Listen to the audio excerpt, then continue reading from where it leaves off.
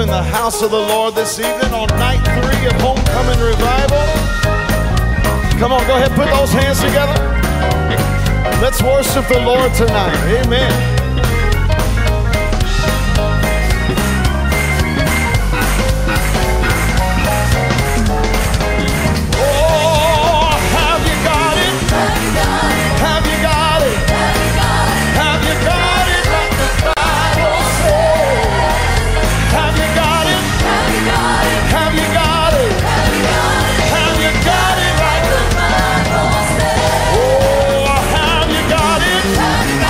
Have you got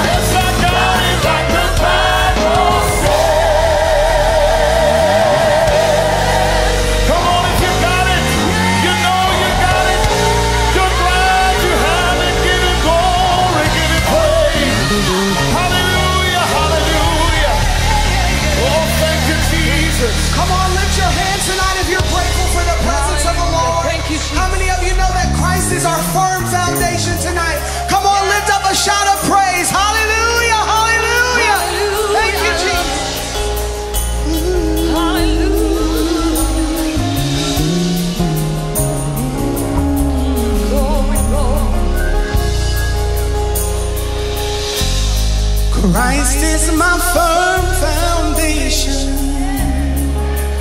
He's the rock on which I stand when everything around me is shaking. Oh, I've never been more glad that I put my faith in Jesus, 'cause He's never let me down. He's faithful through generations. So why would He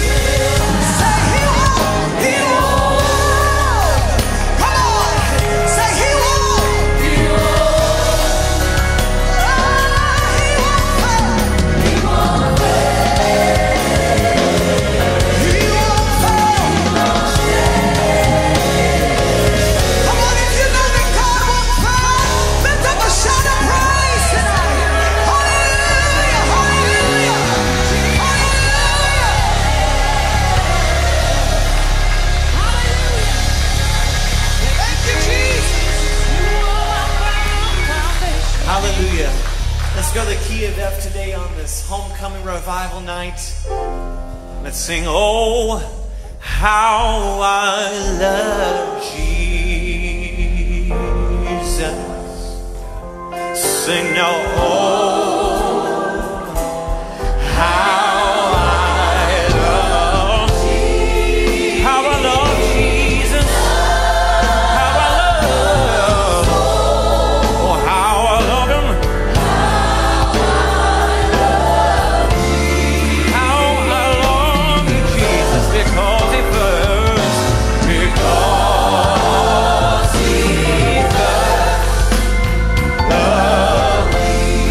one big choir. Let's sing that together. Oh, how I love you, Jesus. Sing it today.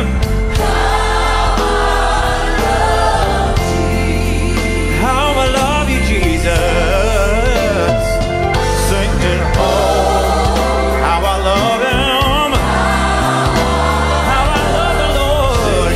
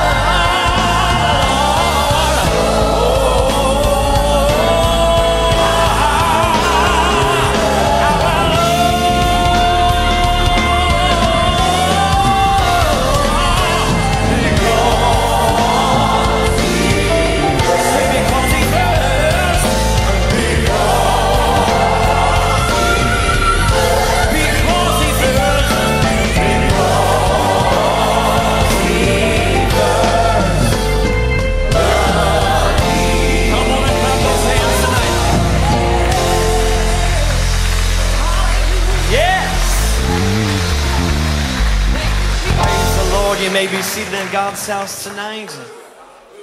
What a friend we have in Jesus. All our sins and griefs to bear. And what a privilege it is to carry. What can we carry to Him? Everything to God in prayer. And oh, what peace we often forfeit.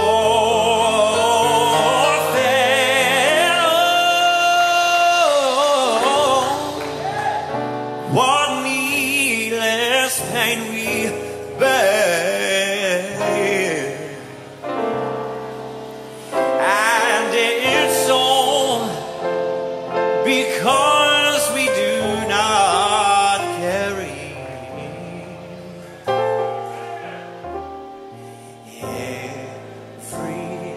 everything to God in prayer. If you can get that second verse up there for me.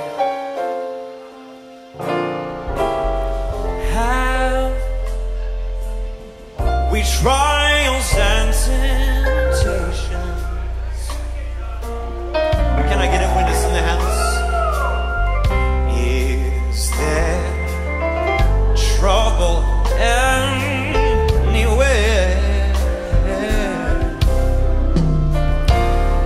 Oh, we should never be discouraged.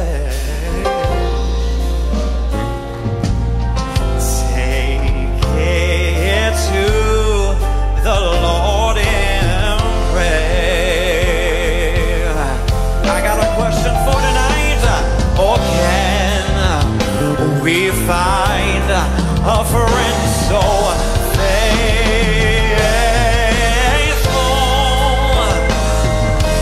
who will all our sorrows share.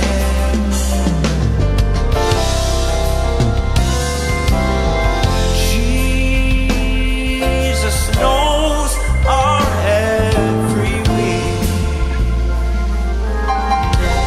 Come on, sing this with me.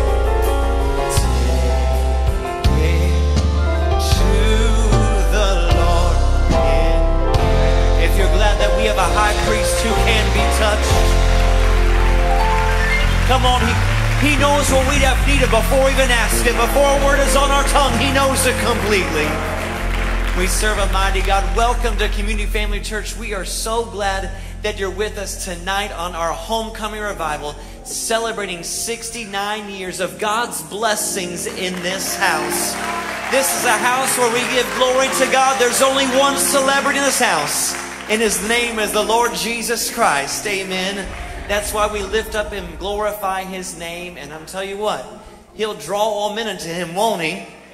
And I've seen so many people come here from so far. And just this week alone, we've had people here from North Carolina, Tennessee, Kentucky, Ohio, Indiana, Alabama, Hawaii, Texas, Michigan, Arizona, Arkansas, Mississippi, New York, Florida, Illinois, Virginia, California, Montana, Minnesota, Pennsylvania, Oklahoma, Massachusetts, Missouri, Germany, and Switzerland. Can we give everyone that came from afar a hand?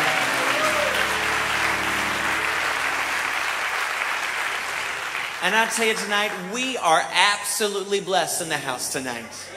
We are blessed because we have a preacher in the house tonight. Pastor Greg Adkins. He pastors Refuge Church, a dynamic and vibrant church in Enterprise, Alabama. He is the president of the Refuge School of Ministry. He preaches with the anointing that will stir the hearts of the people and draw everyone close to the Lord. Please help me in welcoming tonight Pastor Greg Adkins. Amen.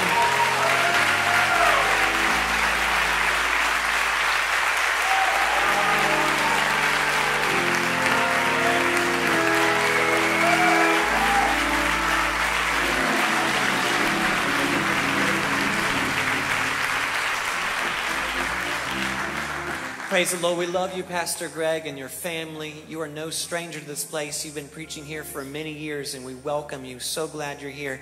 But we recognize that we have ministers from all over the world with us. So if you're out of town and you're a minister, will you please stand so we can just say that we love you as well.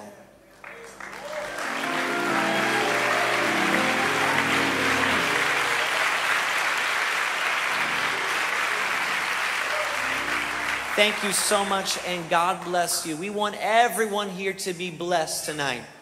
Last night we received handfuls of purpose. And what a message.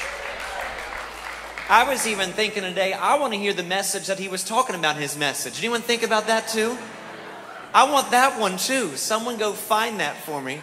I have to go call him and find out where that is so we can, I guess, get a cassette player and play that one too. If he's only got it on a cassette. Does anyone here have a cassette player maybe we can borrow still? A few? I see 2 hands in the back. A few maybe. We might have to go, I don't know, Goodwill and find us one here. Oh, Grandma and Grandpa Bates. I bet they'll pull through, won't they? They've probably got it. And I bet it looks even better when they bought it. That's the thing about these two. They leave everything better than when they first got it. So I'm telling you what, we were blessed last night, but I'm telling you, anytime you hear the Word of God, you are blessed. The Word of God is a lamp unto our feet and a light unto our path, but when it's preached with the anointing, I'm going to tell you what, it breaks the yokes of bondage. It's the anointing that destroys every yoke. I'm grateful for what we heard last night, but I know that God has more in store. There's more to hear. The Bible says, eyes have not seen, nor have ears heard, nor is it in the heart of man what God has in store for those who love him. To those who are the called according to his purpose. There is no ending to the blessings of being a child of God. Can you hear an amen in God's house? Amen. We want you to be blessed. Do us a favor. Go to the central lobby. There's some t-shirts for sale available to you. Wonderful places for you to kind of see all the different designs that we have, and so there'll be a blessing to your life. So make sure you go over to our central lobby. But we are blessed tonight. So can we say our offering declaration in faith together? As we bring in today's tithes, offerings, and over and above giving, we are believing the Lord for a supernatural release of God's favor over every area of our lives. Jobs and better jobs, checks in the mail, inheritances, secure investments, scholarships, creative ideas, finding money, healing for our spirit, soul, and body, deliverance to the captive, salvation to the lost, and an outpouring of the Holy Ghost. Say this loud with me. We are blessed, and we will be a blessing to others in the name of our Lord Jesus Christ. If you believe it, can I hear an amen? We talked about an outpouring of the Holy Ghost, and I just have to testify tonight that in the past month, 2 of my 4 children have been baptized in the Holy Ghost for the evidence of speaking in tongues. I was wondering when it was going to happen. I said, God, Megan and I have been praying and fasting, and I know I can't make it happen, but I can be obedient, and I can seek the face of the Lord. And so sometimes things might come maybe when you think they should, but I'm glad that He answers His people, and I'm glad that He's pouring out His Spirit, and I'm glad it's upon my children. But I can't tell you, I also want it upon your children, upon your grandchildren. Let the Holy Ghost be poured out upon His people.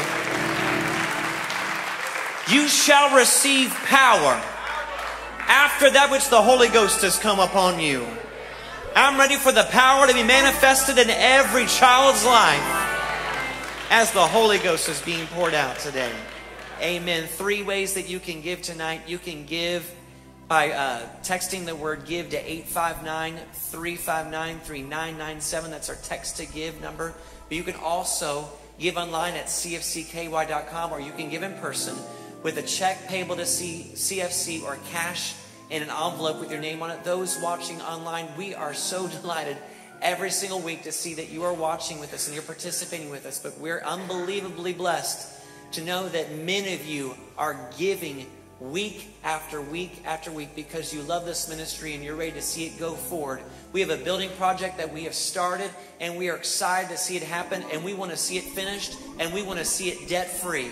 And we thank you, all those that are watching online that are in service with us, but have also jumped in your giving. So we're grateful and we appreciate you. If you'd like to send a check in the mail, you can send that to 11875 Taylor Mill Road, Independence, Kentucky, 41051. Let's go before the Lord in prayer tonight. God, we thank you so much for your Spirit that is in this house. Thank you that Jesus is our firm foundation. Thank you, Jesus, that all other ground is sinking sand, but we can stand upon the rock. And God, thank you that we can worship you in your house, God. Lord, we're thankful, God, that we can worship you with our hands clapping, our feet dancing, and our mouths shouting our praises. But God, we are also so grateful and so honored tonight that we can also worship you with our giving. So Lord, move upon this offering. Meet every need, God, and with every dollar that is given, let it go to represent souls for your kingdom. In Jesus' name. And the church says, amen. Please stand with me, and you may give it this time tonight.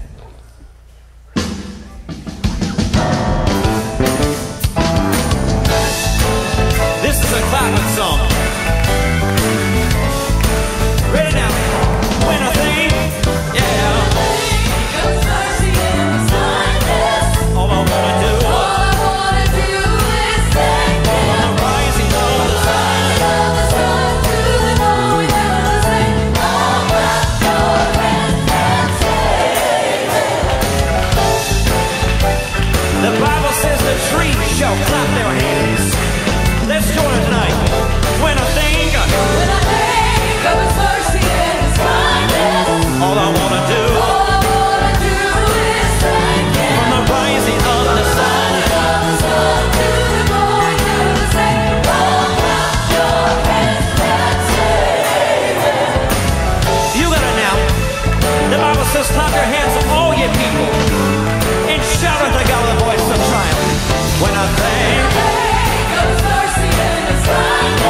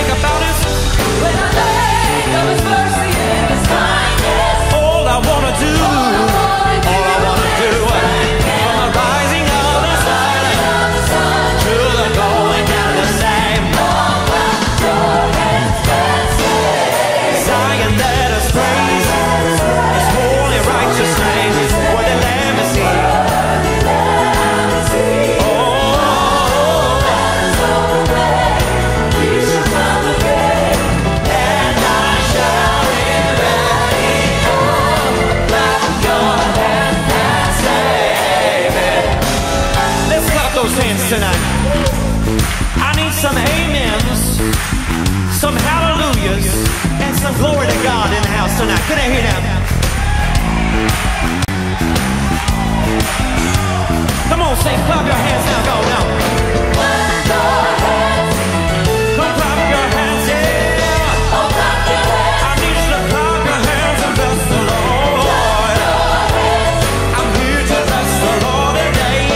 Oh, clap your hands. Oh, clap your hands with me.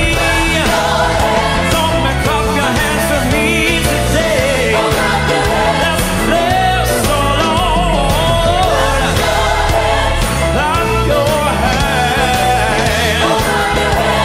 Come out to me and say, clap your hands. Clap your hands. Oh, clap your hands. If you've been surprised, say, clap your hands. Yeah. Oh, clap your hands. If you've been criticized, clap your hands. Oh, clap your hands. If you've been delivered, say, clap your hands. Oh, clap your hands. If you've been delivered, I've been delivered, and I want to praise the Lord. Oh, yes, if you've been, come on and clap your hands. He deserves the highest praise, yes, he does. If you've been delivered, oh, yeah, I want to give him the praise. Oh, clap your hands. If you've been delivered, clap your hands and say amen.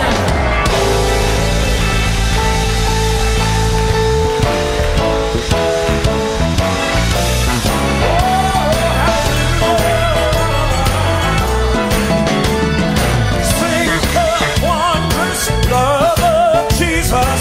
Sing his mercy and his grace.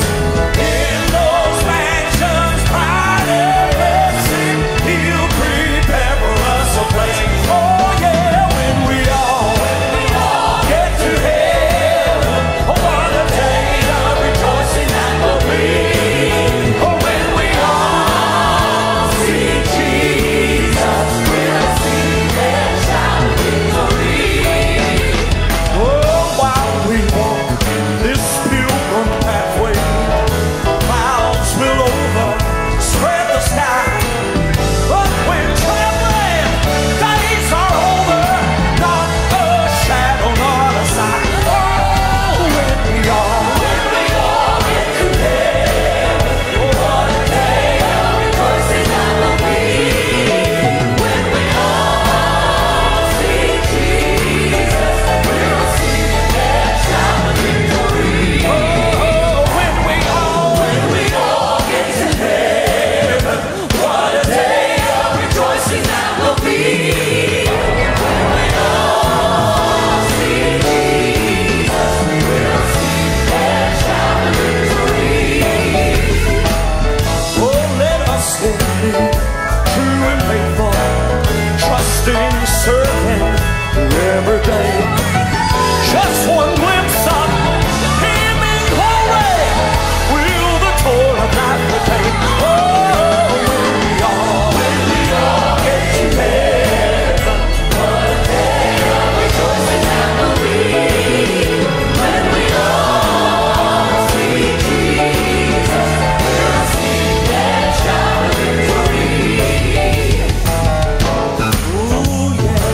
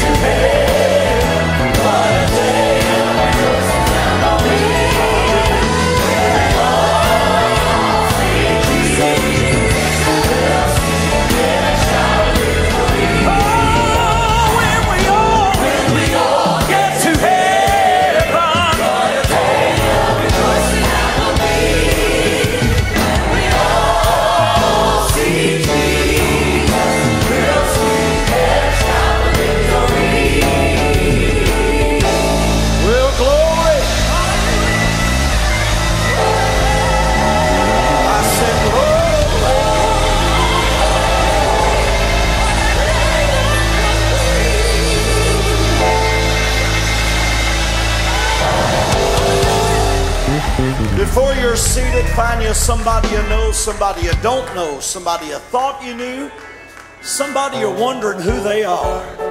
Introduce yourself and say, I'm so glad to see you tonight.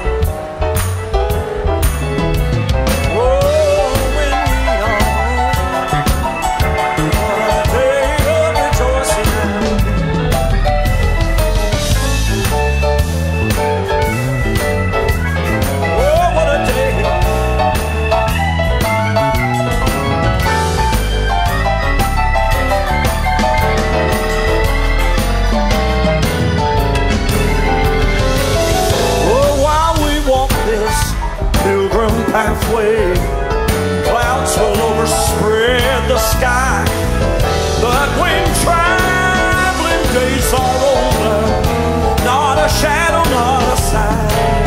Oh, when we all get to heaven, oh, what a day of rejoicing that will be. Oh, when we all see Jesus, we'll sing and shout the victory.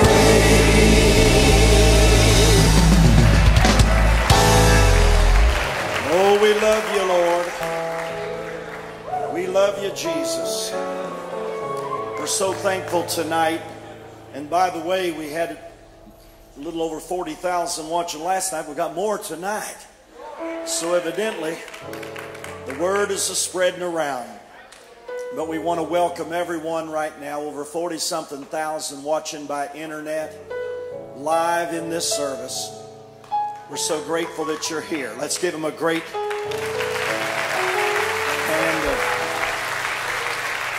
and welcome to the family.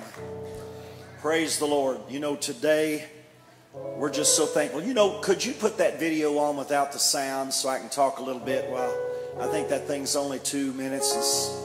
It can't be 2 minutes and 75 seconds.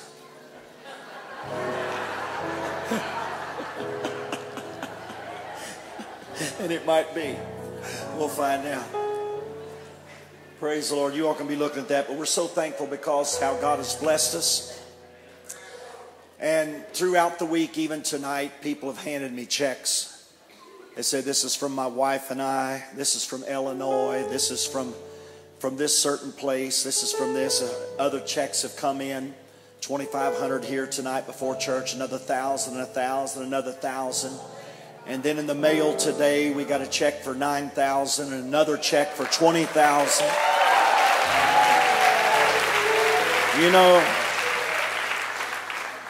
I told people I've been to revivals and I've had the Spirit to move on me to give an offering. A big offering in some of them. I've had the Spirit to move on me when I was at a missions conference. Of course, you go to a missions conference, you want to give everything anyway. You know, you don't have a trouble giving at a missions conference. But I have never had that experience, Pastor Greg. I've never sit in front of a television or an internet and had the Holy Ghost move on me and say, I want you to help them build that church. This is the most profound move of the Spirit. And I've come here and I've laid these on the altar. You know, when that little boy, I said it the other night, or maybe last night too, when that little boy came here, the little Holiness family, and they brought their children, each one of them been saving up their money, and that little boy, he brought his little $3 offering. Now, the secular world, the lost world, the world that don't know our God, would say, what is a $3 offering to an $18 million facility? But you know what? We read the Bible. And that's what they would say to a little boy's lunch. But Jesus said, if you'll give me what you got, I can make it bigger.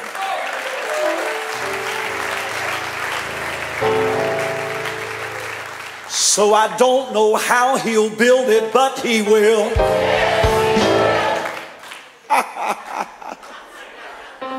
I said, I don't know how he'll build it, but he will. Oh,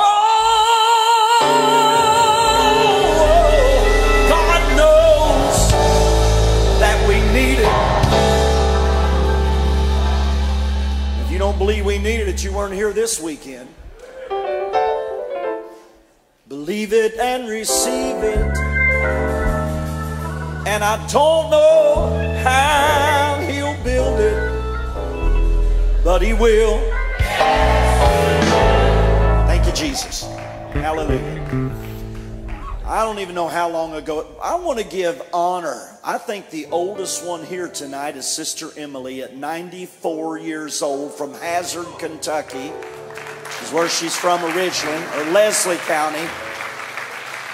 I keep on making a mistake, and she'll tell me after it's over, she'll say, no, she's got Sizemore blood in her from Leslie County, so all the Sizemores from Leslie and Clay stick together. But we just give honor to her tonight for coming out in the rain. I don't know how many years ago it was, but I got a phone call, and they said, have you ever heard Greg Adkins? I said, no. And they said, well, we can't really pinpoint it down, but he's a mixture. Now you got to remember, these were the three in the holiness movement, the Appalachian people. These are people you could not get a hold of. Harley Hensley, Johnny Carter, and Claude Ely. And all three of them. Harley Hensley came here in the 50s. I don't know if he hitchhiked or if he hitched a ride. I'm going to have to clarify that story. We've always told he hitchhiked, but I'd like to find out a real clarity about it. Either way, he didn't have a car. And he came when the church was right here, but we didn't have the top on it. We were Appalachian migrants and too poor to put the top on the church. So they covered it with plywood and put tar paper on top of it and sealed it up. And that was our church. And he come either hitchhiking, and he told about how he went on top of that mountain in Harlan County, and laser from heaven cut the cancer out of his body. It's the most profound.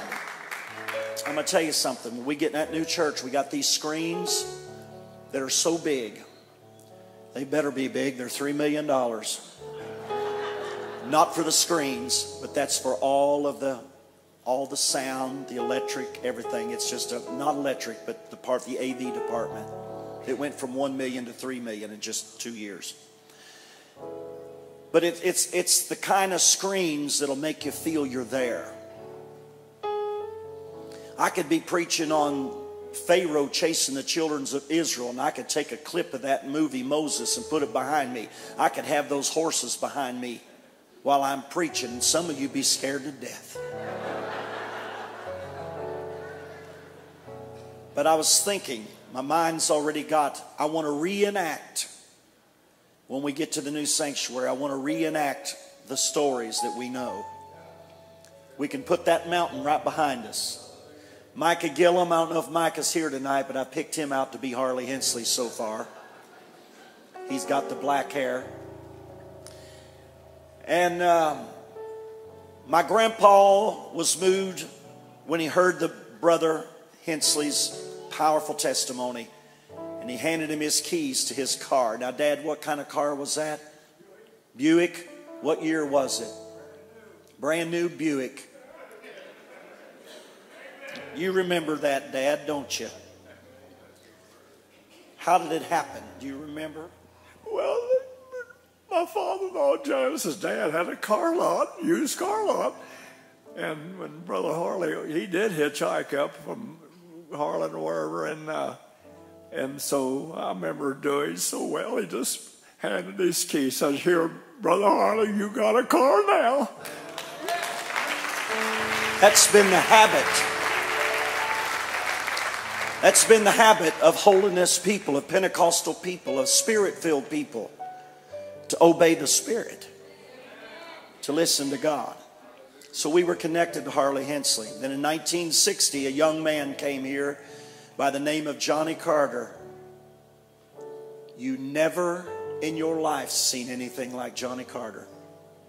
Words cannot express it. He flowed in such an anointing, it was scary. And I preached for Brother Carter at the Highway of Holiness when he was there. He came in the early 60s, and following him in the 60s came Claude Ely. Brother Claude, I preached for him when he was at Charity Tabernacle. And he was good friends with Grandpa too. My grandpa was a friend to preachers. Now he never lived he lived a good life, but he wasn't no preacher. But he was good to preachers.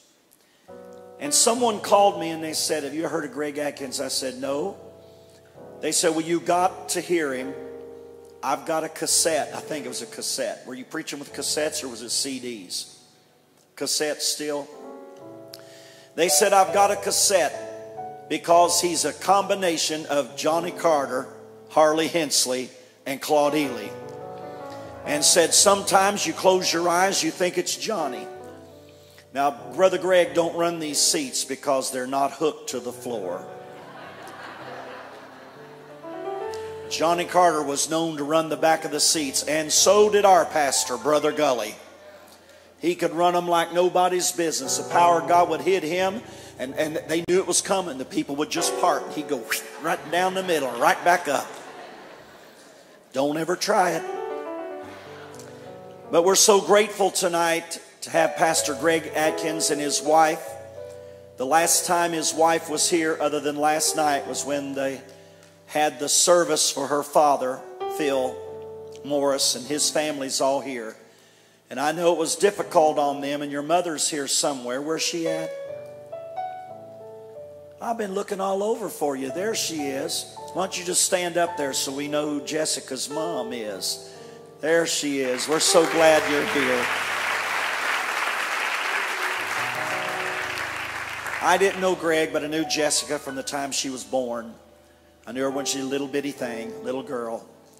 And we're so grateful to have her and her children and how that God has blessed them. One more time, I want you to come. There's people anticipating Brother Greg. And I love Jessica's hair. I just about have you stand up and say, "Look at that beautiful hair." But they'll see it after church. That'll give them something to stick after for. Hallelujah. Brother Greg, would you come on up? Let's give him one more welcome and his family.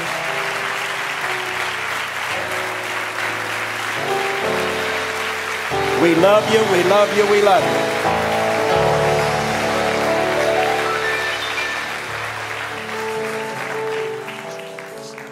Praise the Lord. You glad to be in the house of the Lord tonight? It brought back a memory to me. I ran the pews one time. The Spirit of the Lord got on me, and I took off on the pews and got to the middle, and one of them wasn't bolted down. And a little old granny was in between them. And so when I got to that, it started to tilt over. And I remember it, but I thought to myself, Lord, I missed it now. But the Spirit was on her, and she was done dancing out the middle of it. She's done out in the aisle. And so the next time the Spirit of the Lord got on me in the middle of my preaching, I jumped up on some chairs type thing. And before I knew, I said, "Hold on, big boy, come on back down." Amen. Praise God. So you don't have to worry about that unless the Lord really speaks to me tonight. But I'm so glad to be here in the house of the Lord. I appreciate your pastor, one of the greatest men of God, I believe, alive today. Can we give him a hand clap?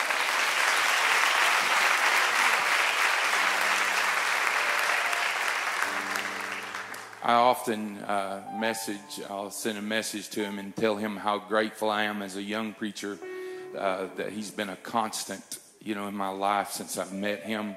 And a constant in such changing times. He's not changed, and I'm grateful for that. And that's not heard of a lot in today's hour. Can we say amen? But we thank you, Pastor Tommy, for your constant in our lives. Again, let's let him know how much we appreciate him. Amen.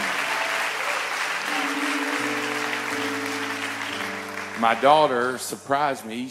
I didn't think they were going to get to come, and she didn't get to come up with us. She's in UAB college. It's to be a doctor, and her and her roommates, which are friends of hers from our church, they all get to room together, and they drove up just for tonight's service. Got to try and go back in the morning, but we're glad they're here. Amen. God has truly blessed us, blessed her. And some of you may have seen a video that went viral. She's in the UAB gospel choir. And it's a very liberal college there, and very liberal. A lot of atheists, and a lot of teaching goes on there that's woke culture, stuff of that sort.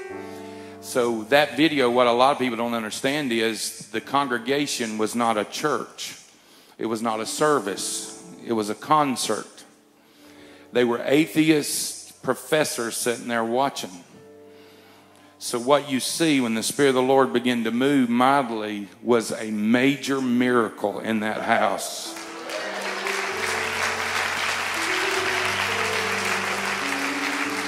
There was gospel choir there, and they had sung all the way back years ago. That all these people come up and said, "You woke up something inside of me that hadn't been woke up in years." Can you say amen? Praise God. God has been good to us. God has blessed us. I would like to say this. Some of you follow this too. We have February was 3 years ago. This last February was 3 years ago that they called us. DHR Family Service called us with a 2-day-old baby, and we had no intentions of taking any babies at all, but they called us and said, "Would you be willing to take this 2-day-old? He was born on the side of the road. His mom had been on a lot of drugs and said she's just left the hospital. There's nothing, nobody." He said, "But will you be willing to take him?" And we, of course, the Lord, He moved on us. We said yes. And so we took him not knowing all that would entail. But I am telling you what, for 5 months, tremoring for 5 minutes at a time, going through those withdrawals. And the doctor said, the only thing you can do is just hold him. There's no medicine. There's nothing we can do to help him. You just hold him. It won't take long. After a period of months, he'll get over it. Can you say amen? But then we noticed his communication was very, very limited and handicapped. And so he didn't communicate. And so when I get home and I walk in my house, when my used to my other kids, they, "Daddy," and come running up and hug me, type thing. But that's not his world. His world's completely different than everybody else's. They think they say he's level 1 autistic.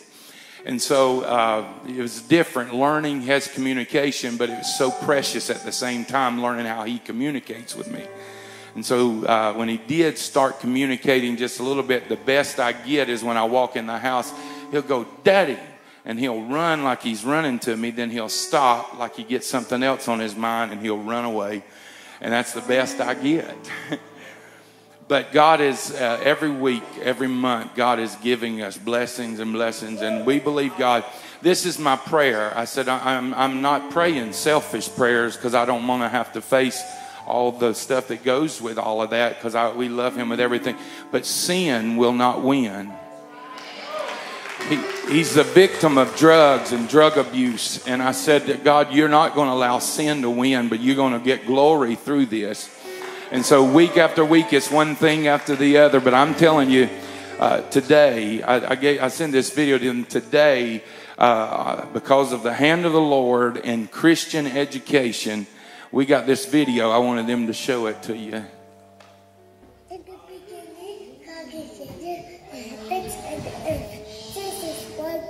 Good job, Jason. What does John 1:3 say? John 1:3, you made, all things you made, I said. Very good. John 1:3. Good job, Jason.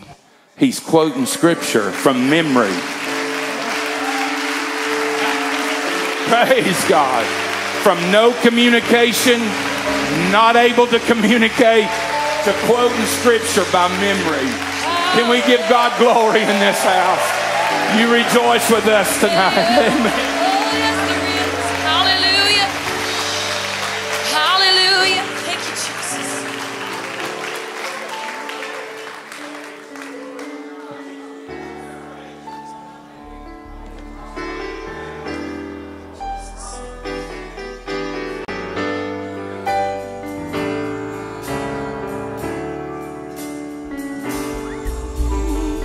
Some just see someone down on their knees, just talk into the air, words lost on a breeze.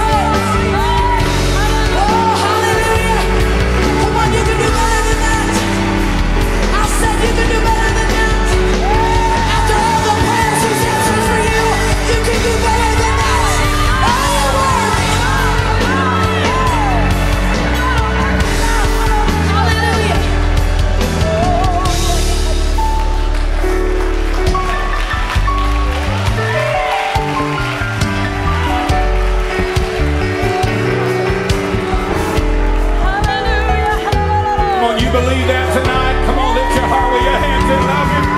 Oh, late in the midnight hour, God's gonna turn it around.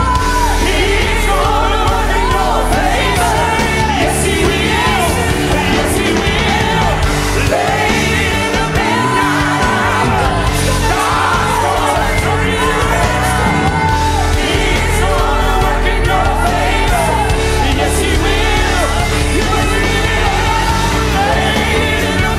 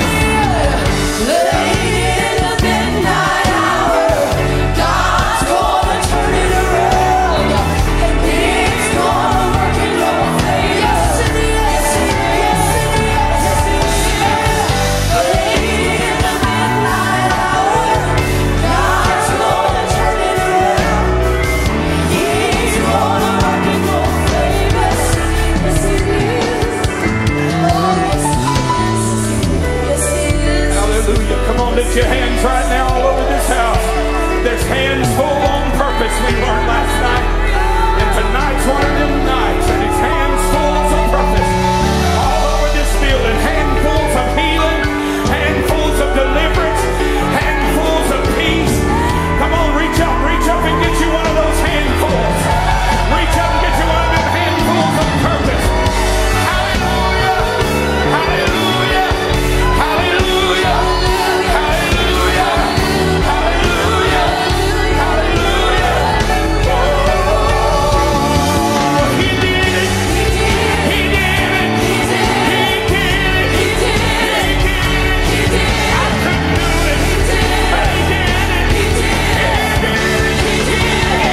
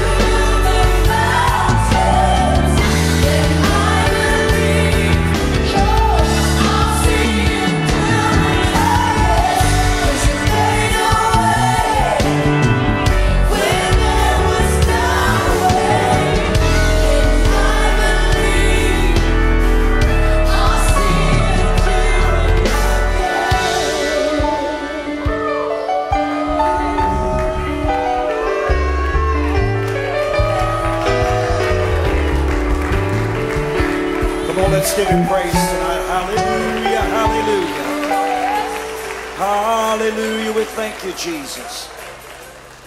Praise the Lord. You know, when the Lord starts moving like this, you have to move when the waters are troubled, as the Bible says. As the living water flows out of the body of Christ, we step into it. And so we're just so thankful for what's been happening. We believe that God has delivered and touched and done a great work here. Let's give God a great praise for that. Thank you, honey. Praise God. Aren't you grateful for the move of the presence of the Lord tonight? The old church would sing, reach out and touch the Lord as he passes by. You'd find he's not too busy to hear your heart's cry. He's passing by this moment. Your need he will supply.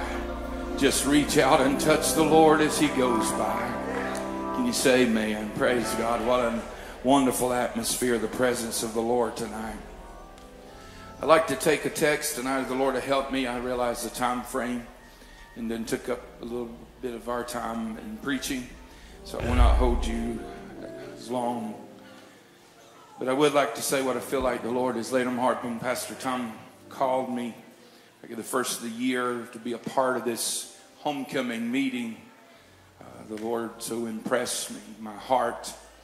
Because the first of the year, the Lord dealt with me to deal with a subject at my church.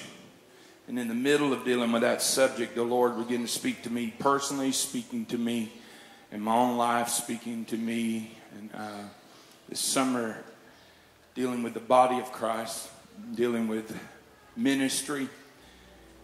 As the beginning of the year, the Lord began to deal with me concerning Matthew chapter 24, where Jesus is answering what would be the signs of the time.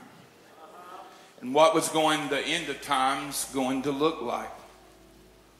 And in that, the word be not deceived is written several times. Be not deceived, be not deceived, be not deceived. In the middle of that, it brings us to a scripture. Matthew, we'll start there, 24, verse 10 through 12. And this is what the scripture says, Matthew 24 and 10. And then many. I want you to hear me tonight. I really feel like the Lord has laid this on my heart so heavy. Then many, everybody shout many, will be offended and repelled and will begin to distrust. You say amen. Amen. The Bible says, let's start in verse number 8. All these are the beginning of sorrows, and then shall many be offended. And use this word, this is the King James here, and shall betray one another.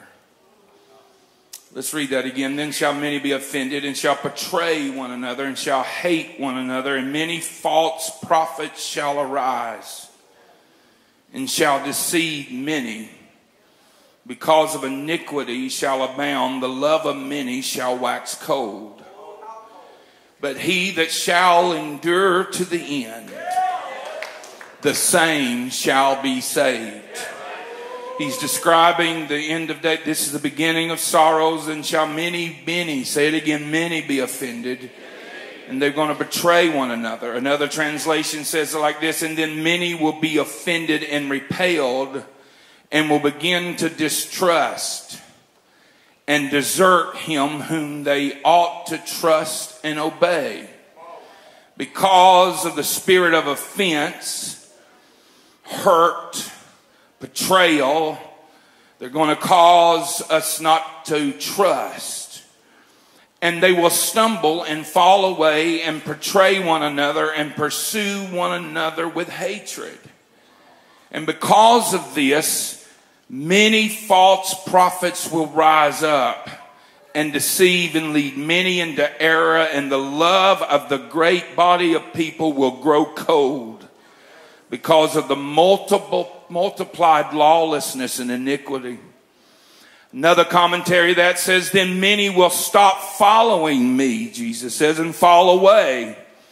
And they will betray one another and hate one another, and many lying prophets will rise, deceiving multitudes, leading them away from the path of truth. There will be such an increase of the sin of lawlessness that those whose hearts once burned with passion for God and others will grow cold. But hold your hope firmly to the end, and you will experience life and deliverance. Praise God. The love, the hearts that once burned with passion for God and others will grow cold. Another commentary says, and then going from bad to worse, it will be a dog-eat-dog world. Everyone at each other's throat. Selfishness. Everyone hating and hurting each other. Climbing on top of each other to reach their own thing. In the confusion. In the confusion.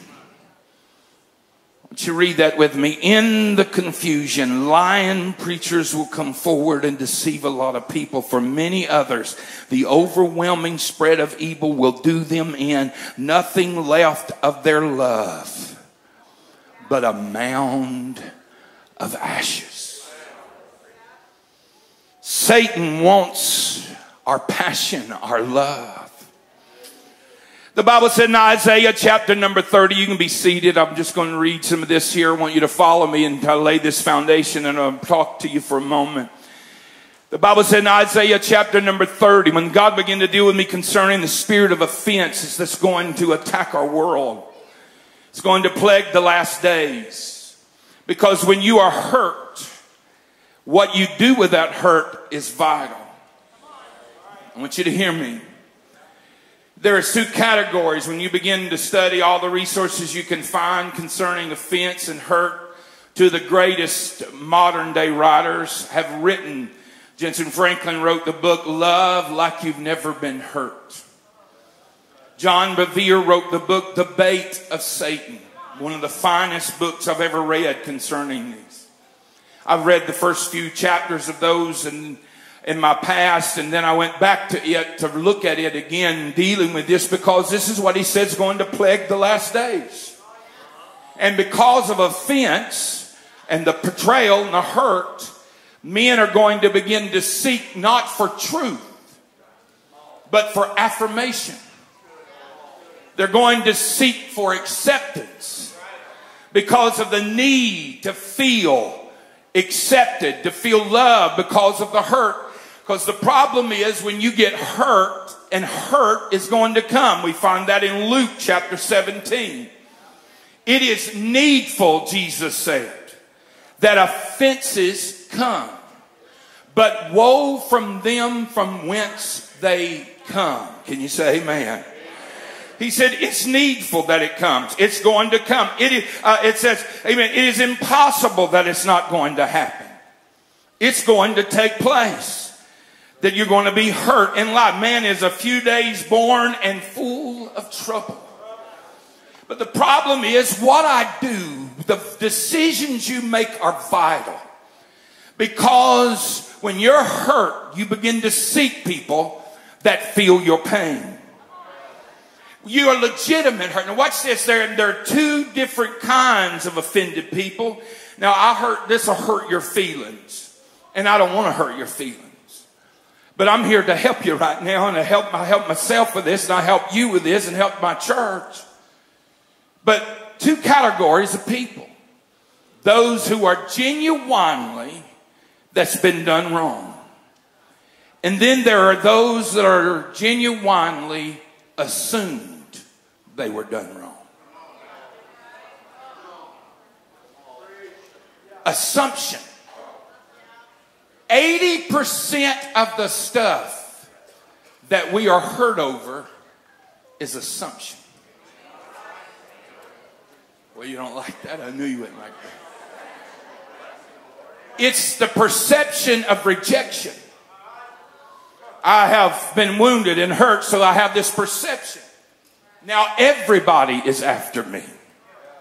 Everything is after me. Amen.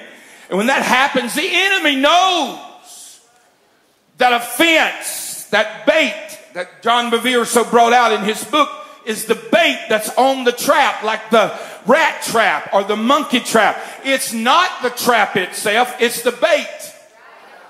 The offense, that's where that word comes from, is the bait, amen, that's on the trap, like the cheese that's on the trap or whatever that you set forth to disguise the trap. The offense is the bait. So the offense happens.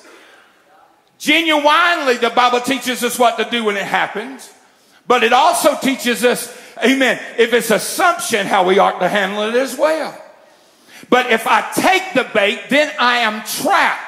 He said, because of that in the last days, amen, deception is going to run rampant.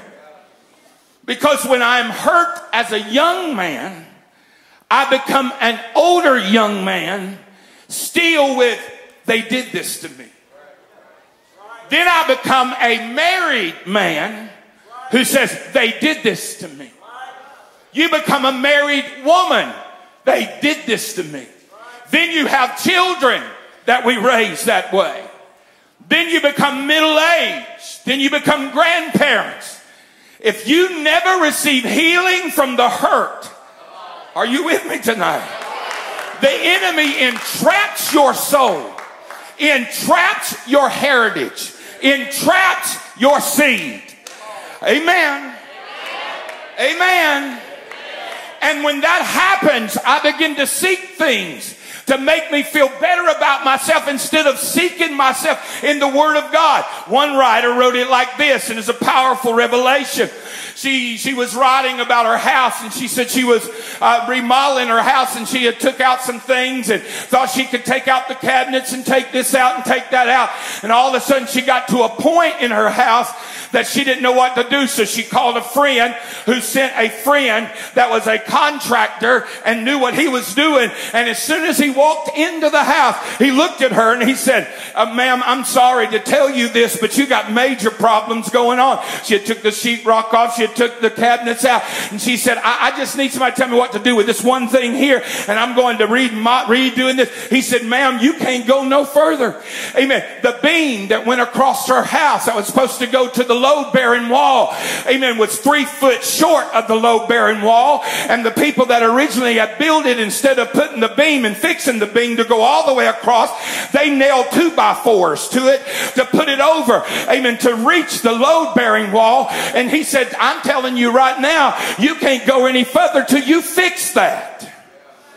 She said, I'm looking up at that. And he said, come here, let me show you. We went upstairs.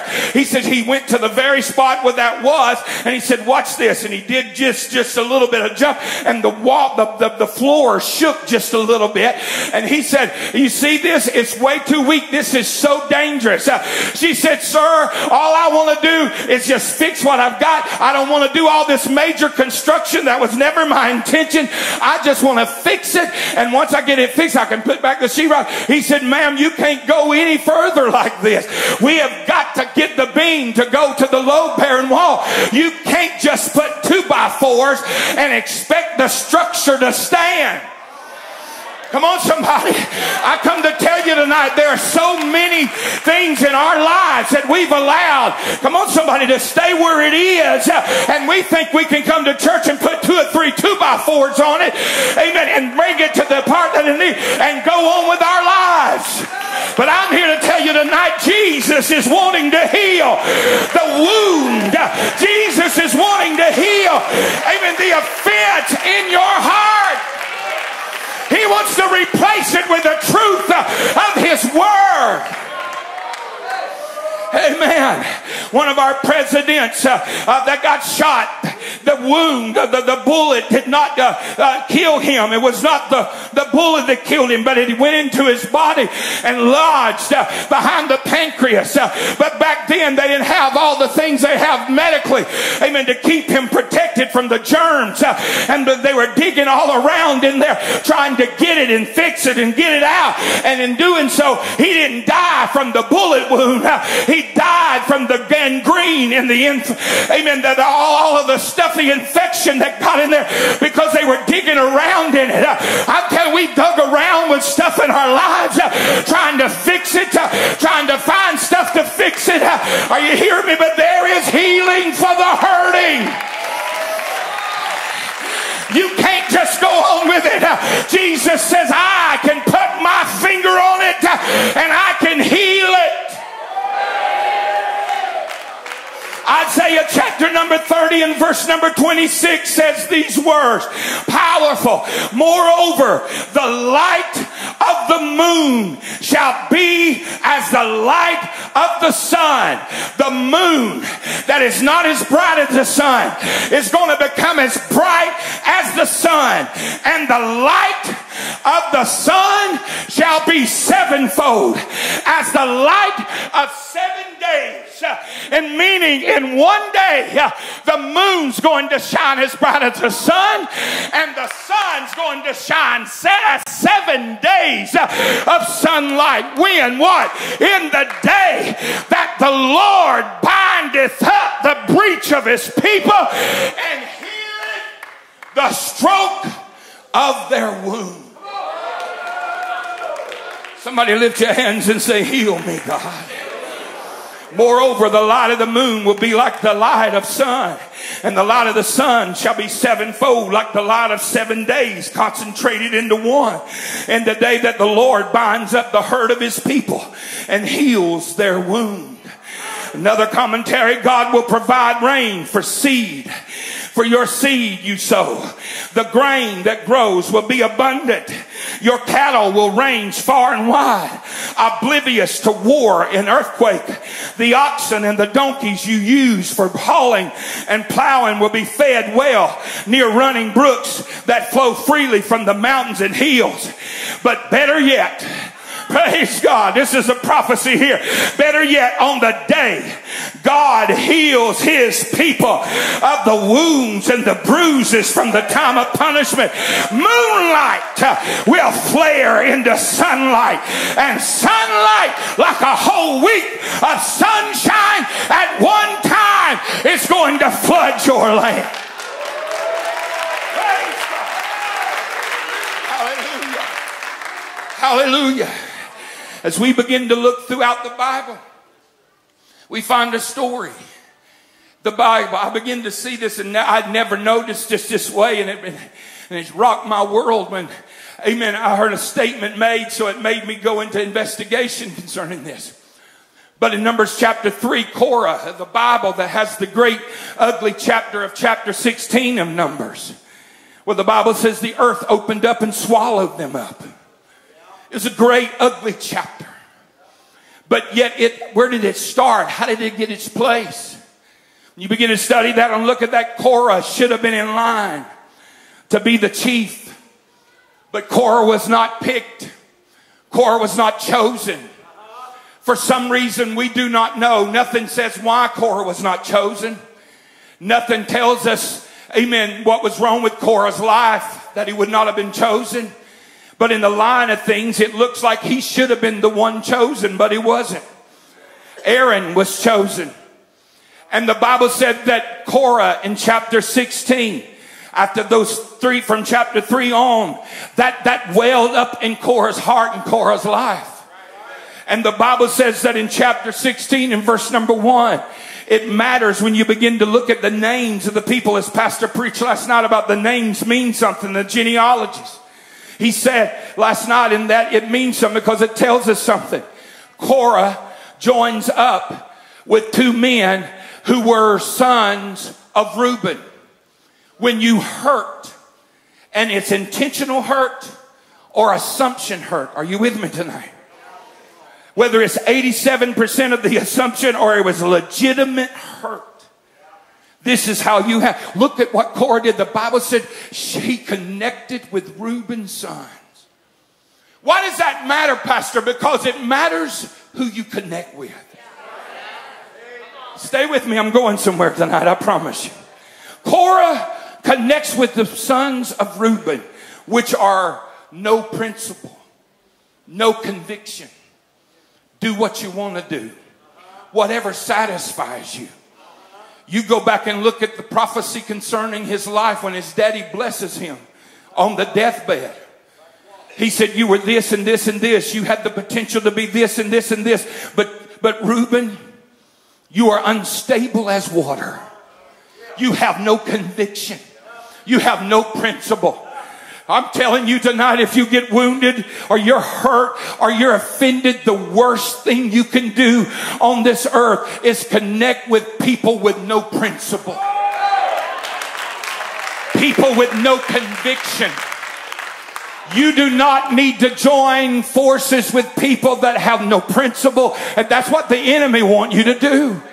You need to get beside that mama of God, that granny of God, that'll look at you and say, greater is he that is in you than he that is in the world. You need to get, amen. It's the worst thing you can do is stay out of church. It's the worst thing you can do to break away from the people of God. You need to get yourself surrounded not with people that agree with you, but people that will look at you and say, it was needful that this came. Come on, somebody. But all things work together for the good to them who love the Lord. I know the pain is deep, but you're going to come out of this. I know the hurt is deep. I know the betrayal is deep, but you rejoice not against me, O mine enemy.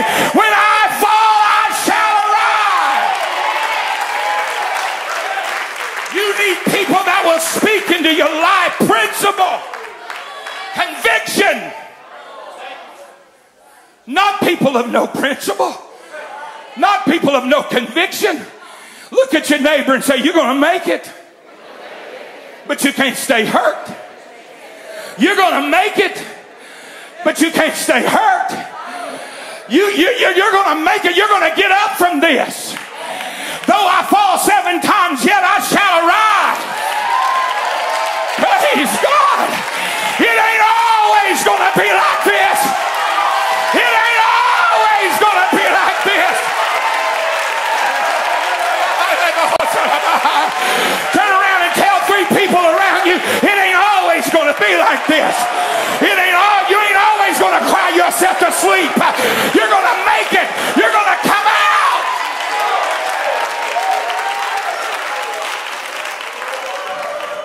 I'm going to walk right out of this valley, lift my hands and praise the Lord. Ain't going to let old Satan get me down. I said I'm going to walk right out of this valley, lift my hands and praise the Lord. Ain't going to let old Satan get me down.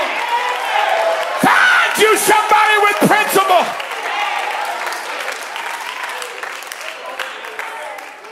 Be like my great aunt that lived out behind me.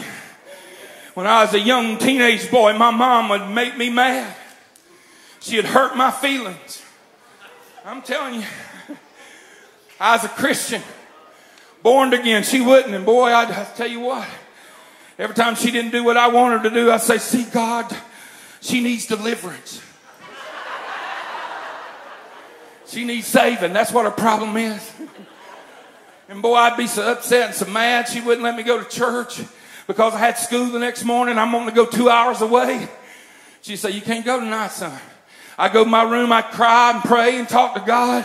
And when I'd get done, he never showed up. And when he did, he said, get up. Go tell your mama you're sorry for the attitude you had. I said, Lord, she did it to me. But I'd go out to my dear old Holy Ghost filled, fire baptized great aunt. And I'd say, I'm going to spend the night with her. And I'd go out and pour it all out to her. Mama this, mama that, because God ain't listening. She'd rock in that rocking chair. She'd say, but baby, she'd say, I understand. She said, but you can't let that get in your heart. You're going to have to not let that settle down in your heart. Oh, I feel the Holy Ghost going to help us here tonight. Korah joined himself with Reuben's no principle. Then the next decision he makes is this. He has him join up 250 princes, well-known men who were uninformed or misinformed. And they become a prey against Moses. They're following Korah, but don't know why they're following Korah. They're uninformed or misinformed. But they parade. You better know who you're following. You better know who you're following. Come on, somebody. Here's the other thing. I'm not going to stay here long tonight. But the Bible says that Korah still got to be in the house of God. He still got to be around the table of shewbread. He still got to help in the tabernacle. He just didn't get to be over it. He still got to be in the presence of God. He still got to be within the veil of the ark. But yet Korah was not over it. And that wound was so deep that Korah couldn't shake it. Because if you're hurt and you don't get healing, you will focus on what's been done to you instead of the blessings that God gives you. You will be more focused on what they did than what God is doing. You'll be more focused on what's happening versus what God is doing in your life. Come on, somebody. That's one reason why I constantly look at what God is doing in my children. I constantly look at that, because when the enemy gets the best of me and he messes with my mind and he gets me focusing on all the stuff, come on, somebody, he'll get me to begin to wrestle, as the man of God said last night, doubting myself. But then I begin to look at the fruit in my life. And when you start looking at the fruit in my city right now is a great tragedy. The enemy has wreaked havoc because of a system. They've hired a new principal that's come in to make a difference. He's come in and he's made changes. He's come in and he set rules and boundaries. And in that rule and boundaries, it's no more hoodies. You can't wear hoodies in the high school. 90% of the high schools in my county, you can't wear hoodies. But they can wear hoodies. He come in and said no hoodies. Well, a young girl in that school wore a hoodie one day. And in that, she was asked to take the hoodie off. He, being a new principal, the second day of school, he didn't know anything about her or anything about her past. And I'm not here to defend him or not defend him, but it's news everywhere. But he had made her take the hoodie off. But she had been the victim of bullying and had already had some major issues of being bullied. So when he made her take the hoodie off, some young ladies made statements to her that caused her. And the second day of school this year, she committed suicide the next morning. Now the news and social media is what it is. And it's went rampant.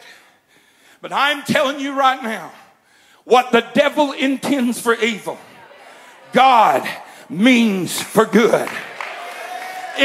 What the enemy didn't bank on, come on, somebody, when he maneuvered his way in, was that God was going to rise up some people that was going to say, we're not going to let the evil take over our school. Come on, somebody. We're not going to let evil take over our school. We're not. And all of a sudden now you're having shirts that calls the name of the city and says strong. But more than that, what the enemy didn't bank on. See, the enemy doesn't bank on you getting up. The enemy doesn't bank on you forgiving. The enemy doesn't bank on you letting it go. The enemy don't. Come on, somebody. He wants you to be like Korah.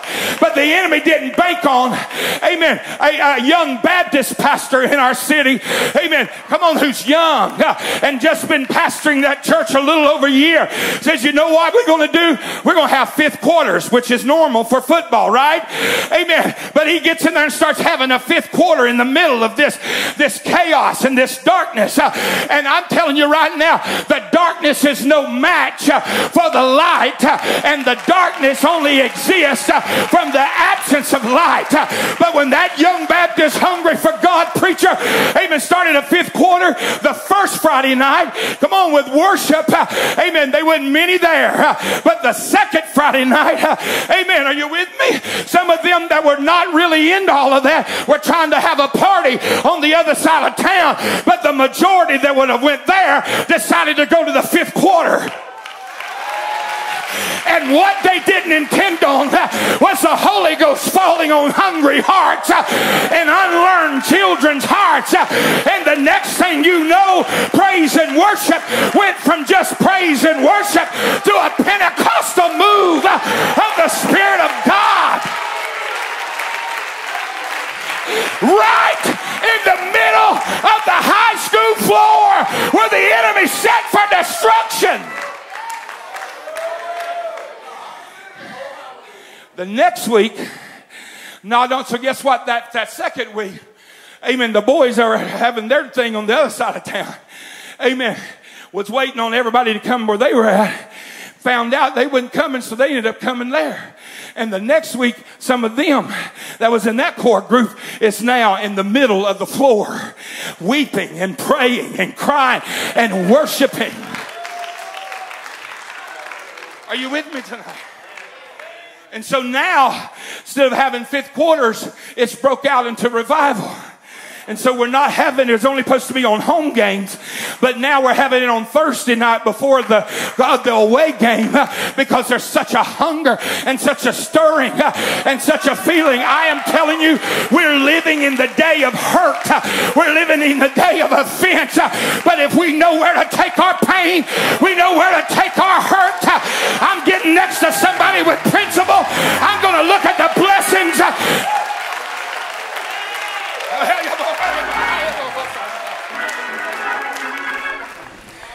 Because I want you to hear me now. I'm trying to get to the hurry of this part right here. Amen. Because there's another story by the name of Joseph. Anybody knows what happens to Korah? Amen. All of them end up dying. All of them end up being swallowed up. Amen. But you know what Moses did before that? He said, put incense in your hands, Korah. He said, get that incense in your hand and come around. And you know what he was saying? If I can get you around the altar, Korah, maybe I can save your life. But Korah stayed with the revenge and the bitterness and the hatred. It'll come down on your children. I'm telling you, it'll cost you far more to get up than it will to stay down. It'll cost you far more to stay down than it will to get up. You may have to swallow your pride, but it's worth it. Peter, you may have to swallow your pride, but it's worth it. You don't have to be a Judas. Peter, you can crawl back into the upper room, swallow your pride, and let God do what he wants to do in your life. The Bible said that Joseph was loved by his brothers. Amen. Or hated by his brothers, loved by his daddy. You know the story. I don't have time for it tonight. They hated him because he was a dreamer. They hated him because of the dreams that was in his heart and in his life. Because I'm here to show you right here in the next 10 minutes that that's what the enemy wants, is your dream. The enemy doesn't care that you're still here. He just don't want you dreaming. Because the Bible said Joseph had a dream. And in that dream, Joseph dreamed. Amen. You know the story about how the brothers are going to bow down. And the Bible said they hated him for it and despised him for it. But yet he dreamed again. And then the Bible says, amen, that this time he's on his way to his brothers in a hurry of the story. And they look up and say, here comes that dreamer. Making fun, mocking him as a dreamer. I was reading that and I was studying it to preach, amen, this about the offense part of Joseph and how Joseph was intentionally wounded and intentionally hurt, but how he handled himself. And I'm walking up the side aisle of my church when the Spirit of God spoke to my heart. Amen. I was flipping through something to find something else, and I come across the part where the Bible says they said, here comes that dreamer, and they plotted to kill him. And these words, Brother Patrick, wrung my heart, and the Spirit of God spoke to me, amen, so vividly when they said, we shall see what will become of his dreams.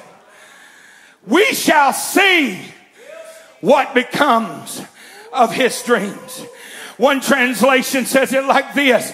We'll see what becomes of his dreams. We'll see what becomes of his dreams. And then they said, we're going to show him his dreams are useless.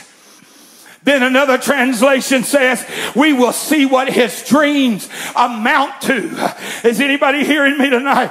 And the Lord began to deal with my heart. The enemy is after your dream.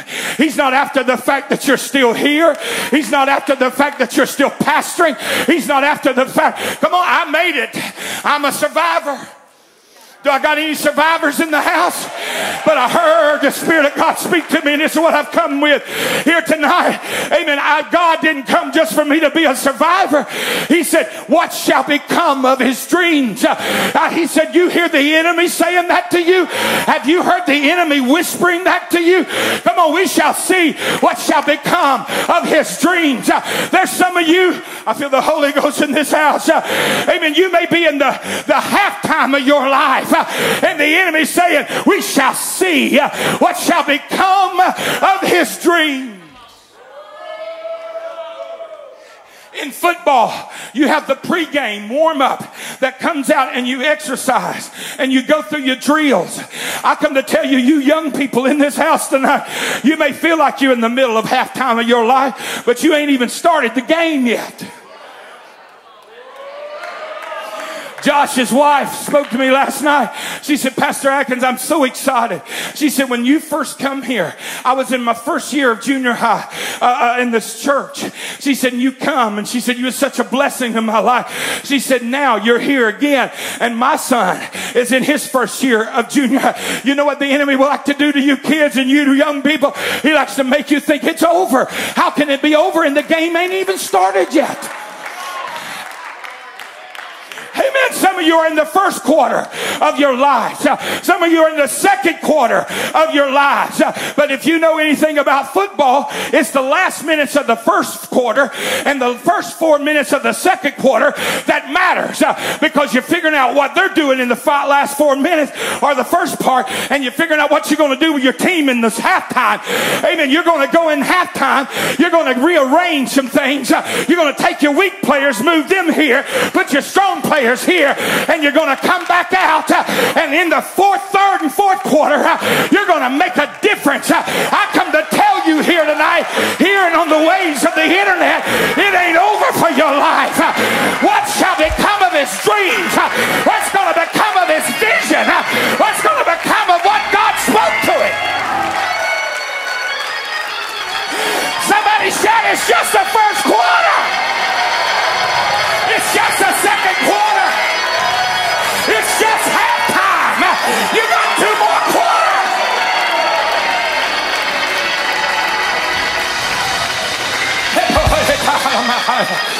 What shall be whispered to your neighbor? What shall become of these dreams? The enemy wants your dreams. He wants your vision. He wants your passion. That's what he said in the last days. The many are going to lose their passion, lose their love, lose their fire, lose that passion to worship, that passion to preach, that passion to sing, that passion to pray. You're still here, but not with the same passion. You're still singing, but not with the same passion. Lift your hands and say, I'm going to show you what's going to become of my dream.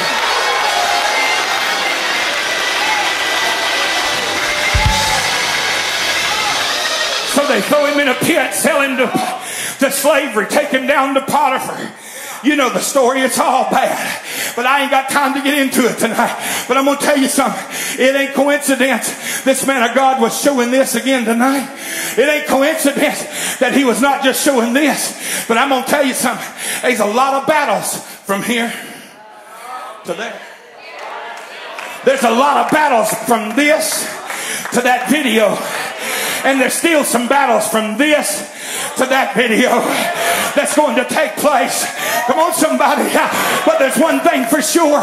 I'm not settling.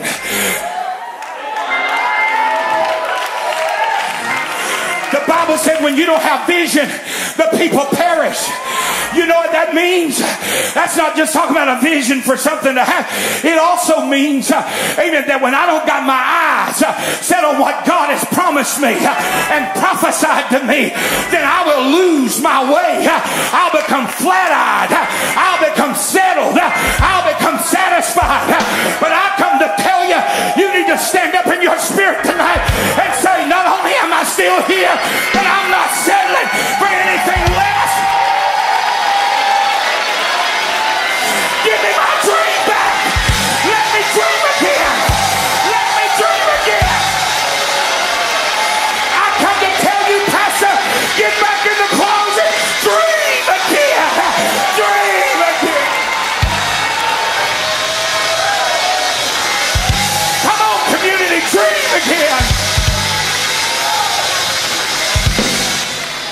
I had the privilege of being here before the change and getting to be here and experience.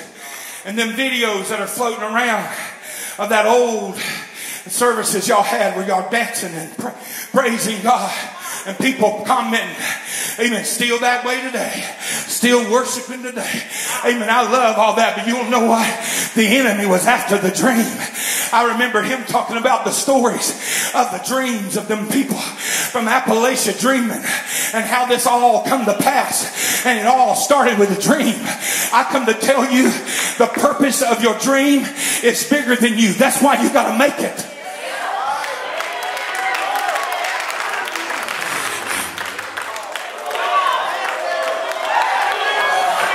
I'm going to tell you something. I'm not here to brag on her and brag on the anointing on her life. It's evident. But I come to tell you that didn't come without a sacrifice and that didn't come without payment. I can go back in my life and count the numerous times that I wanted to throw my hands up, get bitter and quit. Come on, somebody. But I knew the price that I would have to pay would be greater than the price to swallow my pride and keep marching. Swallow my pride like I've never been hurt. Swallow my pride like I've never been betrayed. Lift your hands all over this house. Say, I'm going to serve like I've never been hurt. I'm going to love like I've never been hurt. I'm going to worship.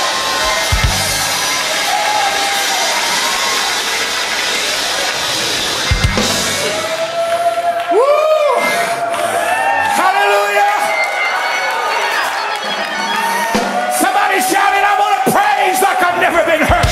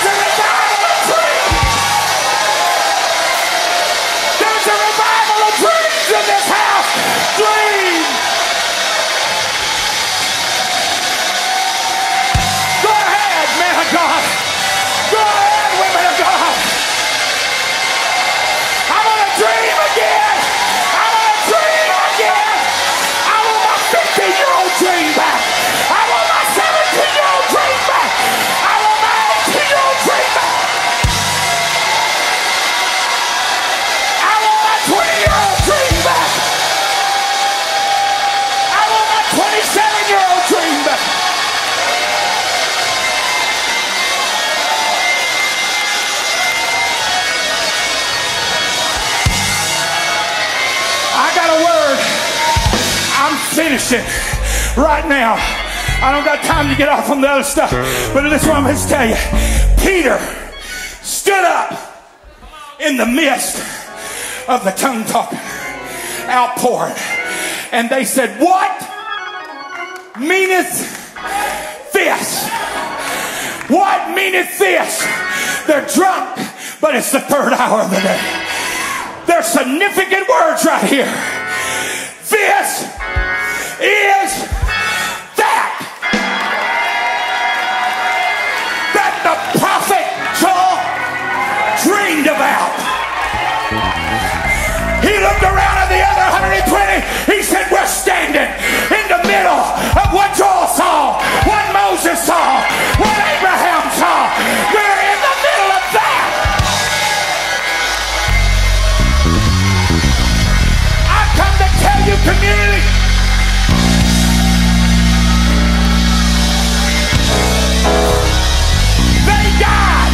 not get to see it all, but you are in the middle of that. You're in the middle of that. This is that. This is that. This is that.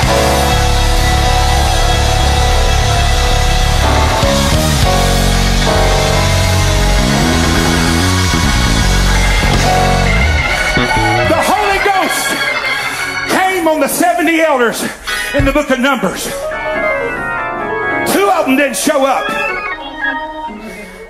And about that time, one of the men ran out and said, Moses, we got problems.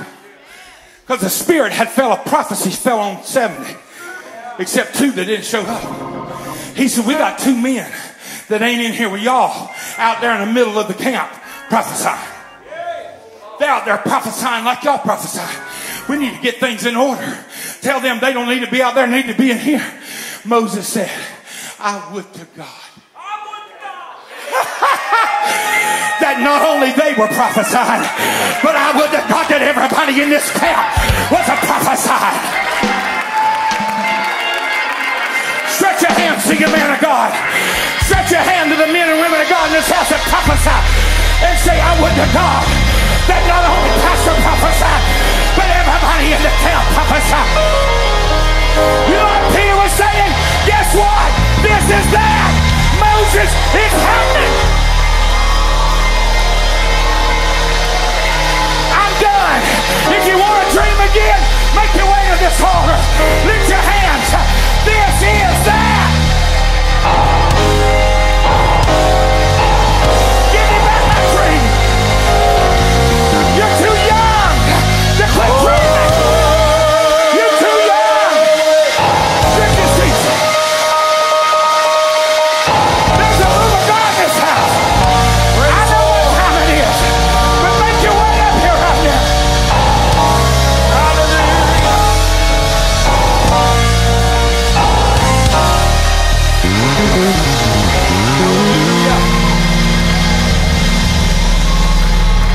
Come on, let's give him praise.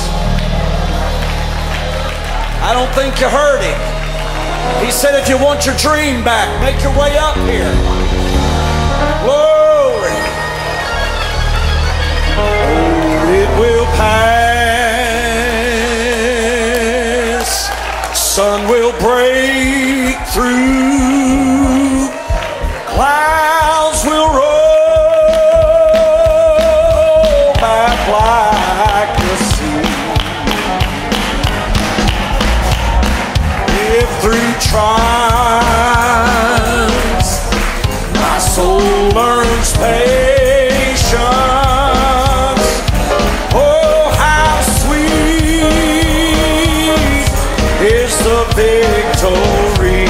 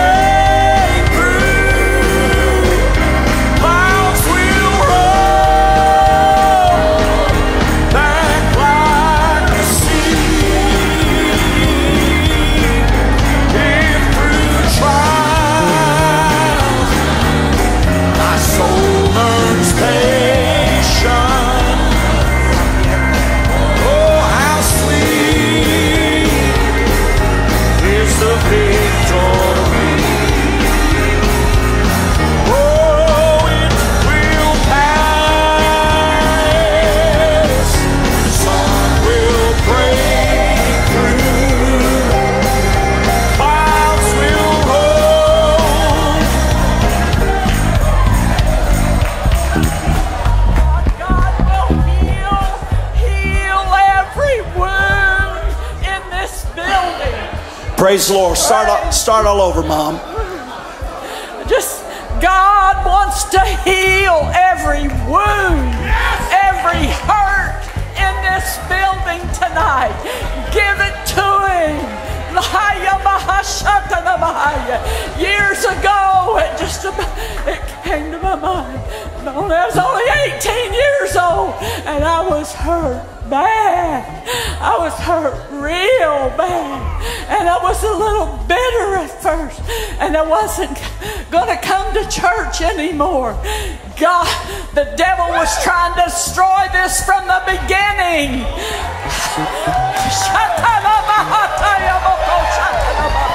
Hallelujah. I was still praying, and I even knew the pastor. He was a good man. I knew he was going to say, Janice, ain't you going to come? Aren't you coming back? They didn't know what I was hurt about, and I already made it. I said what I was going to say to him. I was going to say, no, I'm not coming back. And that's just what I did, but that wasn't in my heart.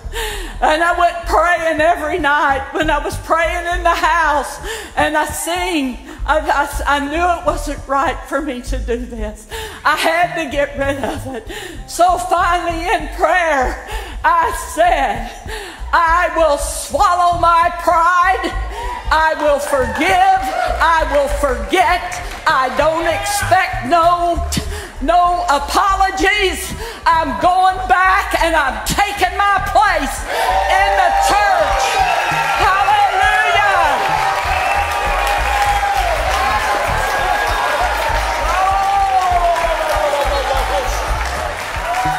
Glory to God. Hallelujah.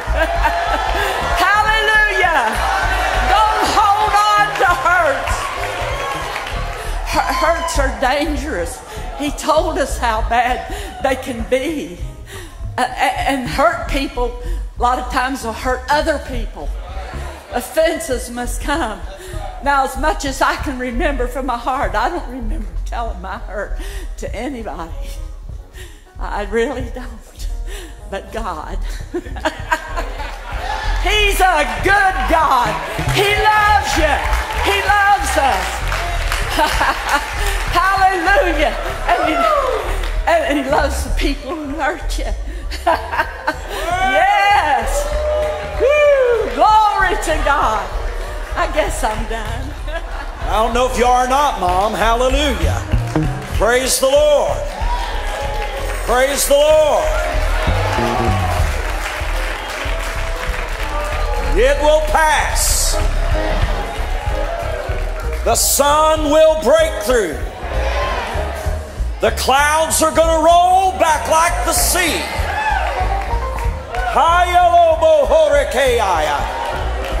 Glory to God. Brothers, lay hands on them. I want to ask you a question. What would have happened if she had quit at 18 years old?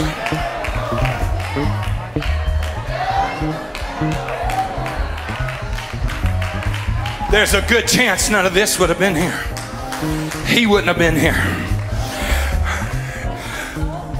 That's not the only time. Many things. But God, I want to know what your swallowing your pride and forgiving it's got waiting on you.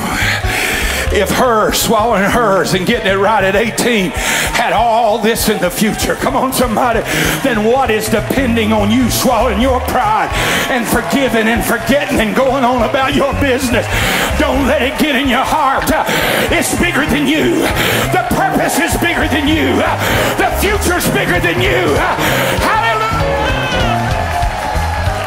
Oh, we praise you, Lord. Oh, victory is mine. Victory is mine. Victory today is mine. Oh, I told Satan, get behind. Victory today is mine.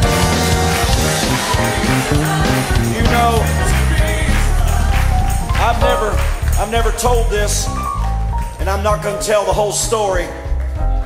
I I got on fire in 1972. From 1972 till 1981, I knew nothing but victory. Nothing but victory. I was already preaching youth camps, camp meetings. I was a school teacher. I was going up the ladder of success. I was already put in as curriculum development for Grant County.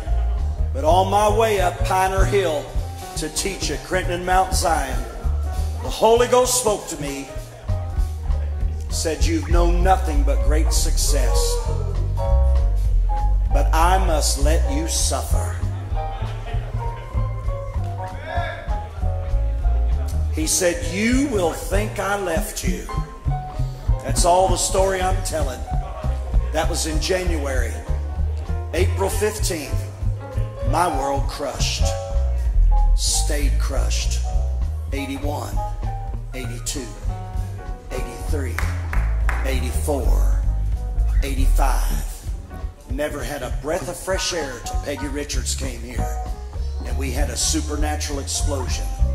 I lived every day saying, "I will forgive. I will forgive. I will forgive." I never felt anything. I never got close to people. I feel sorry for the people in the church from 1981 till 1985. I feel sorry for them. I got anointed preaching. That's a strange thing, brother. I got anointed preaching and I got anointed singing. But it never changed what was on the inside. It stayed ripped for years. And it wasn't assumption. It was the real deal. And tonight, you'll never get anywhere if we have not heard such a divine word from heaven. And it's been confirmed by the Spirit of God and by the elders of this wonderful word. I want us right now, and you watching by internet, this isn't just for us here in Independence, Kentucky. When you were preaching, I heard Jude.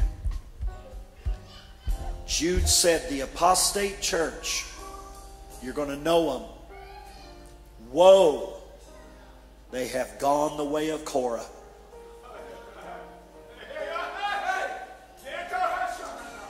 He said they've gone the way of Korah.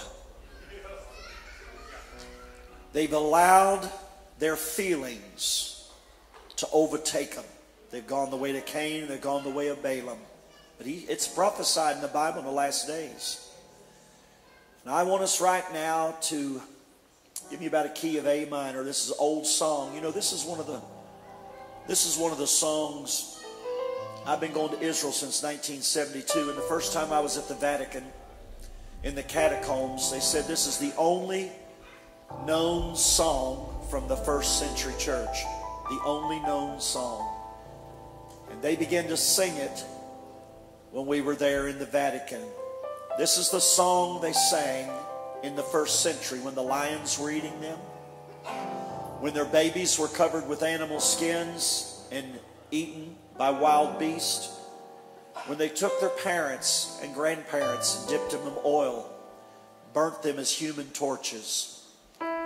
They were singing, "We are one in the Spirit, we are one in the Lord, we are one in the Spirit, we are one in the Lord, and we pray that our unity will one day be restored, and they'll know we are Christians by our love, by our love.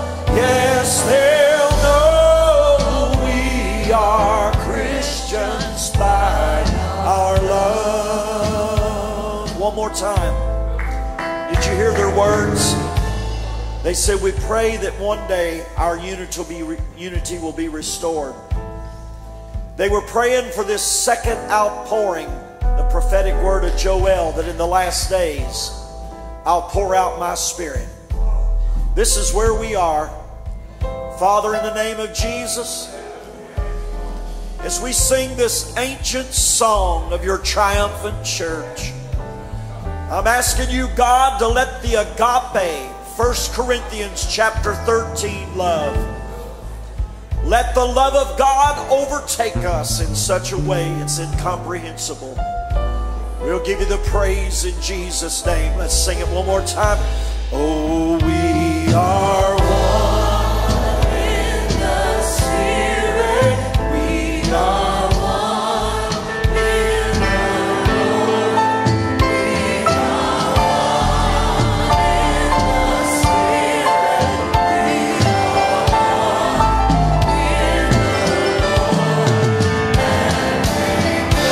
in the Lord. And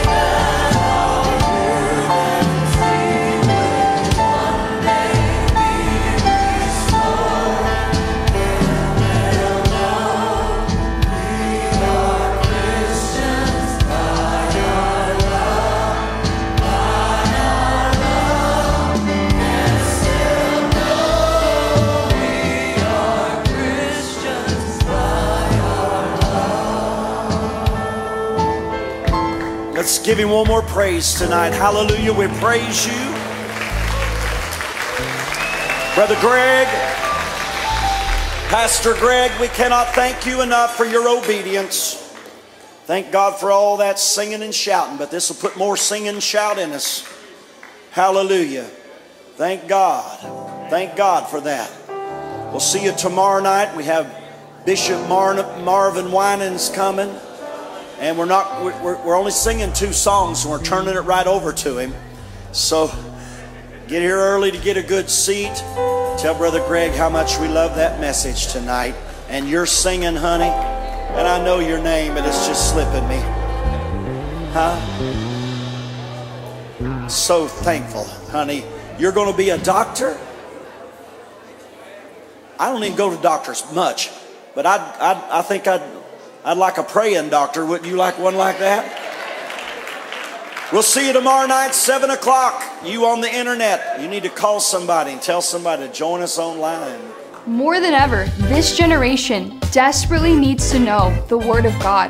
I am so thankful that Pastor Tommy Bates preaches uncompromised truth that by the power of the Holy Spirit is able to set this generation free. We continue to receive countless testimonies of salvation, healing, deliverance, and many miracles that the Lord is doing through this ministry. By His grace, we are believing for many more. The message of Jesus is going around the world and lives are being transformed. We invite you to partner with Tommy Bates Ministries as you feel led by the Holy Spirit as we glorify Christ and continue to advance His kingdom together. To partner or contact Tommy Bates Ministries, visit TommyBates.com or write us at P.O. Box 30, Independence, Kentucky 41051 or call 1-866-411-1032.